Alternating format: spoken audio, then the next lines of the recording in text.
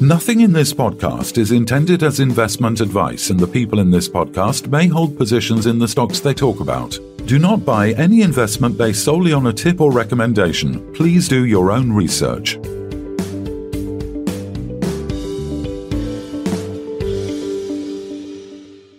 Okay, good morning and welcome to the midweek takeaway. Yes, it's a different voice. Phil's normally the introducer, but sadly some dentist has just attacked his mouth for 40 minutes. So he has one less tooth now and he's not very happy.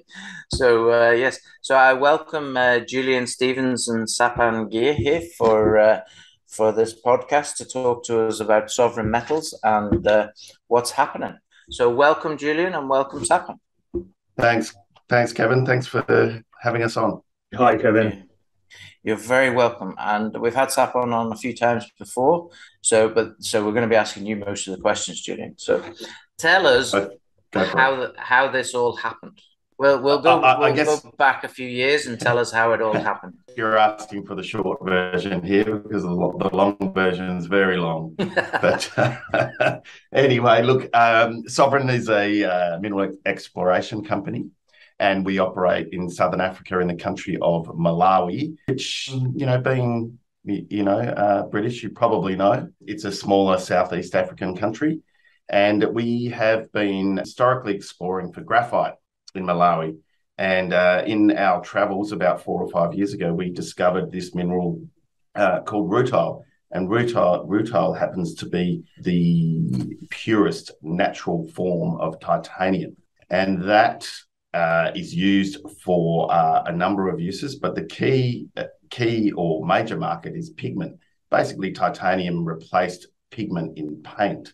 And so any white paint that you see, anything that's coloured white, your colleague who's at the dentist today might be having some titanium containing filling put into his mouth. All of those products use this mineral. So a very, very important mineral. And it happens to be, I guess, in significant deficit in the market right at the moment. Very good. So how did you end up getting a project in Malawi from Australia? I mean, actually, I was with a gentleman this week from Malawi in Egypt. Really? So he's studying here in Egypt and he's from Malawi. So that's quite there can't be that many people in Malawi. What's the population in Malawi? Oh, it's not small. It's something about 16 million. Okay, so it's not small, that's right. Yes, not small. And also was it the president or the UN representative of Malawi? The president of Malawi in the UN there. I think we saw some information. In fact, yes. In the president's address, he mentioned our rutile project, which does happen to be the largest deposit in the world. He mentioned it at the US General Assembly last week. So we were very delighted to receive that shout out from the president. And this project as well will be quite important for the Malawi economy.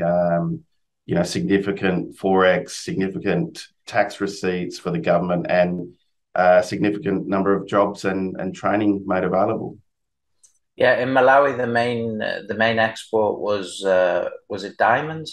Did I read, or is that different? No. It's mainly an agricultural country. In terms of mining, they do have a uranium mine, but that happens to be on care and maintenance at the moment. So in operation, but it has been built. If the uranium price improves, that may start up again at some stage. Okay, so going back to the first question, how on earth did you get to Malawi to find this? It's like again, a long story. I'm a geologist, and I've been working in Africa the vast majority of my career. Actually, you'll actually find quite a few Aussie geologists knocking around various parts of Africa. So I started working for a different company, not Sovereign, something like 17 years ago. And then decided that looking for uranium actually, and but then about 12 years ago, I decided to go out on my own with a couple of partners privately, and at that point, graphite was becoming a interesting mineral. So we originally went to Malawi looking for graphite, and in our travels about 4 or 5 years ago, we discovered this huge rutile deposit. So from the perspective of when you set up the company, what sort of, everybody's very interested in how much skin in the game you have. So how much do you own of this company? And obviously you discuss partners, so there's a few of you still. Yeah, so I had some, look, myself and my partners, we vended, it was a private company. We vended it to Sovereign Metals, I should say, about 10 years ago, after we had pegged the ground and done some work ourselves. Collectively, we probably own about 8 or 9% still. Obviously, we've been diluted by numerous capital raises over the years. How did you find this thing in Malawi then? You were looking for the graphite, and then you found this? Exactly. So we're looking for graphite, and one day I was looking at some graphite tailings. The tailings are basically the waste material once the mineral has been processed. And I was looking at the chemical results or chemical assay results on these tailings, and they were high in titanium. And I thought that high titanium might indicate that the mineral rutile was present. And we did some more work on that, and we actually discovered that, in fact, it was rutile, so quite valuable, but not in enough quantity in that particular area, in that graphite deposit. So we decided there was a good indication of rutile there. So we decided to look further afield, 10 kilometres, 20 kilometres, 30 kilometres, 50 kilometres away. And after a couple of false starts, as happens in mineral exploration, we came along a very high grade and extensive area of rutile mineralisation. Okay, so you found a small bit, and then obviously started looking slightly further. Yeah, so look, the small bit basically gave us the idea. That's when the ding, the light bulb went off in our collective heads, and we went, well, if this small amount is here, we know we have the same geology up the road there. Maybe there's a larger amount up there, and our hypothesis at the time, our hopeful hypothesis at the time, actually turned true, and actually beyond our wildest dreams, what they could have been at the time when we had the idea, Yeah, I mean, all the studies that have been done so far are only for a very small part of this resource, I take it. So give us an idea of how much you've tested and the values that have been taken from that part of the resource. Yeah, so we have, as I said, it's currently the largest rutile deposit in the world, probably 2.5 times the size of the next biggest one. In the current studies, only looking at about 30% of that. And that's because that 30% already will supply about 25 or 30 years of production. So we don't really look, when we do our economic models and things like that, we don't really look past about 30 years because it has no effect on the economic model. So you can see that this could be a 50, 75 or 100-year mine life with that mineral resource we have in the ground there. And that also being said, we have not finished exploration. So in fact, it's certain that it will grow larger, but that's not our focus at the moment. Our focus is getting these technical studies completed, a feasibility study, and getting finance and getting this thing to an operating rutile mine. So you said also that there is a deficit of rutile in the world. And we've talked, I think, with Sapan before as well about synthetic rutile and the environmental cost of producing the synthetic is extremely negative, whereas obviously the rutile is not. So is this going to be enough to suffice the world, if you like, or are we still just a small drop in the ocean in terms of what is required? It actually is a small, even though it's so large, it's actually a small drop in the ocean compared to what is required. This large deposit of rutile will certainly assist the titanium industry to bring its carbon footprint down, because and particularly in the pigment component of the industry, because it will actually displace some of those dirtier alternatives that you spoke about that require either smelting or heating at high heat. and using power and generating a lot of waste as well, plus carbon units. So it will replace some of those, but it's just not big enough to replace all of that feedstock for the titanium industry. Yeah, so give us an idea, again, just to remind people, this titanium oxide would be used by who? You know, what companies are going to be buying it? And, okay. You know, because I presume this stuff does not work the same way as a copper market or a gold market where we have a spot price every day and da-da-da-da-da. It's you to the end user pretty much, I think, anyway. Sure. So it's an industrial mineral, and it is about, for rutile, about 60% would be likely to be sold to the pigment industry that I spoke about. Those contracts would likely be long-term contracts, maybe 3 or 5 year contracts, and you'd have an agreed price for those contracts. The companies, the pigment producers or likely pigment producers that would buy this material, the likes of, and you may not have heard of these guys, but Tronox, Kronos, and their customers are the likes of a paint maker, someone like DuPont or someone like that. Or it's used in cosmetics as well. It's used in plastic, in the plastics industry. Any white plastic you see will have some titanium pigment in it. The other use for rutile is in the welding industry. So about 30% of the rutile market is for welding. It's used as the flux in welding rods, and it can't be replaced. You can't replace rutile in welding rods with anything else. And the final use, of course, is in the production of titanium metal. Titanium metal, of course, being used in aerospace, so airplanes, military applications, and medical applications, for example, synthetic joints or knee replacement or hip replacement or something like that. So a number of significant uses for this important mineral. Very good. A good view. There are lots and lots of industries that need this. So you're not just focused on one industry, and if that industry falls down, you're in trouble. There's going to be a lot of lot of variety there. So tell me a little bit about the share price then. I mean, I was looking at it the last few days. Mm-hmm. You know, we're at 20p. I think we hit a high into the 40s or 50s. You know, what has happened? Did you lose? Did you lose this rutile deposit somewhere? No, not at all. So look, two things have happened, I guess. You know, those peaks in our share price were around the time we released the mineral resource estimate, when we told the world we had the largest rutile deposit in the world. Since then, obviously, we've seen a significant deterioration in the market as a whole. And we have, you know, moved into that study phase, which for some people is less exciting, and they'd rather punt on, you know, mineral exploration discoveries. So that really would be the reasons that we've seen this share price fall off.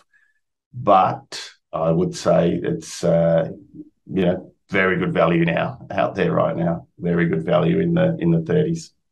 Yeah. I talk about that in the yeah, that was the Aussie the point. Sense. Sorry, in the 20s, in the P's, very good value. Yeah, and that's the point I was also going to make, is that this is ASX listed as well as UK listed. Yes, so you have shareholders on both sides.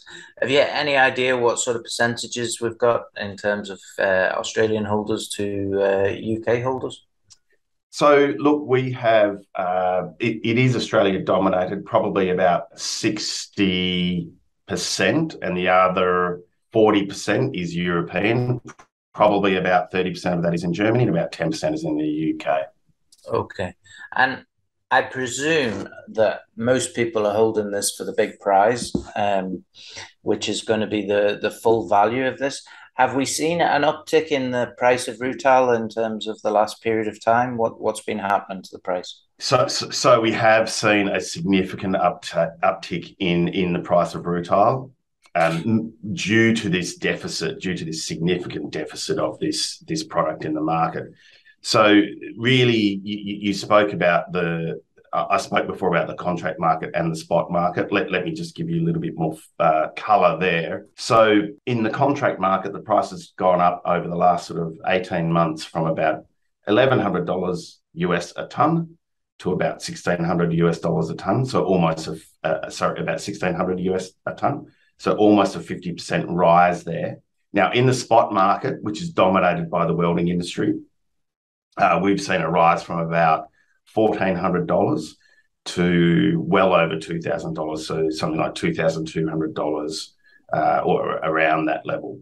So purely driven by this shortage in the market. In terms of this supply deficit, what is the reason for it? The reason is that the existing mines in the world are depleting their reserves, and they're either mining lower grade or they're shutting, that they've finished and they're shutting down. We see about somewhere between 40 and 60% of production coming out of the market over the next 5 or 6 years. That's excluding our project coming on, of course. So the deficit is only getting larger. That gap in demand and supply is just getting bigger and bigger and bigger every day. Yeah. So in some ways, piling a load on the market's not going to be good for you. You've got to do it in stages, and that will get you the most profitability, I would imagine, in terms of this market. Yes. So notwithstanding the market is in significant deficit, we have completed a scoping study, which is a broad economic study, and that in the first 5 years will produce about 145,000 tonnes of rutile, and after year 5 per year, and after year 5 will produce about 260,000 tonnes of rutile per year. So a stage build-up. What is your likely cost of production, your AISC order? Our cash cost of production is about $320 US dollars a tonne, and our all-in sustaining cost is around $400 US a tonne. Okay, so you're basically printing US dollars when you start. It prints money. This project will print money. So there's no doubt. If I'm an impatient man, when is the printing of money going to begin? 4 years. 2026, we are on track for production then. So another 2 years of studies and permitting, and then a financing period, then a construction period, and then we can get into pulling this good stuff out of the ground and getting it out to market. Yeah, and at that point, you're currently worth, I think, just less than £100 million. What would you hope is the valuation likely on the initial 150 million tonnes? Now, I know you can't tell me exactly. I understand. So this is like ballpark. What do we think it could be worth based on the current situation? That the rutile is $1,400 or sorry, $2,000. Sure. Well, our economic study says the MPV is 1.6. The MPV for this project is 1.6 billion US dollars. So, I'd prefer not to put a figure on it. I'm not sure the regulators like company directors doing that. No, they don't. But I always ask the questions anyway. Sure. So I would hope we would be, more than our current market capitalisation of around £100 million.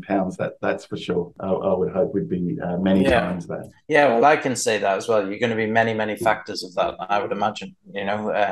Producing that, and this is only 30% of the overall resource. So, yeah, and really, Malawi wants this. You wouldn't have a president announcing it in the UN if he doesn't want it. So you can be fairly assured that this is going to go ahead, obviously based on finances and the deficit and all those other things. So there's a lot of mining risks that have been reduced in this in the company. I think it's if you want a low risk product that if you wait you're going to get a very nice return, I can see this is going to be a great investment. So yeah. So, Sapam, would you like to add anything? Yeah, look, I was just listening in on the whole value discussion, which is always nice to have. One point I'll just quickly make, which someone actually made to me yesterday, was around the fact that Kasiya is so large, as Julian was talking about. It could be 50, 70, 100 100 years of mine life. So if you stop looking at this as a mining project, you look at your gold projects that have like 10 years of mine, and you can do a discounted cash flow and all your funky corporate finance stuff to try and get a value. But if you look at Kasiya as a simple industrial mineral producer, i.e. it produces a product that then gets used in a plethora of industries. And then you hone in on its, the annual EBITDA that we're looking at, again, just off, mining 30% of the resource. You're talking well over $300 million a year coming off as EBITDA from this project. Now, in a normalized environment, you could expect companies to be trading anywhere between kind of 6 to 8 times their EBITDA number. I mean, depending on the industry, you could start talking about 10 to 14 times, especially when you start getting into tech world, etc. But look, on that basis, if you then look at today's market cap, don't say the number, Sapan. Don't say the number. Let them do it themselves. Okay. Let's look at it's a lot times 6 exactly. Is what you're saying, or 8. So that's a lot. I'm trying to help you here. Don't say it. But the scenario is that actually, from what you've just said, in a few years' time, once you've passed the different PFSs and the actual feasibility study and then the finances, you actually become a utility stock. I know you were talking about minerals, but you then become a utility stock because you've got so much resource that it's almost like electricity or gas or whatever it happens to be, that the resource is just going to keep on coming. So, because you've got such a long shelf life. So you're totally right. And look, when you start asking about more around where the sovereign metals fit in this whole ecosystem of titanium and titanium dioxide, just very quickly, I'm at the Titanium Dioxide World Summit, which sounds very, very important, but it's basically a few days where any kind of company or corporate that is affected by the TiO2 industry, they all gather and meet and try and understand where the industry is at and meet, like-minded companies, etc. I'm at that next week, and the type of companies that are there are Apple, Renault, Jaguar Land Rover, IKEA, a whole bunch of cosmetics companies. So, there's just there's so much, there's such a huge ecosystem, as I like to call it, of the titanium dioxide and titanium industry out there.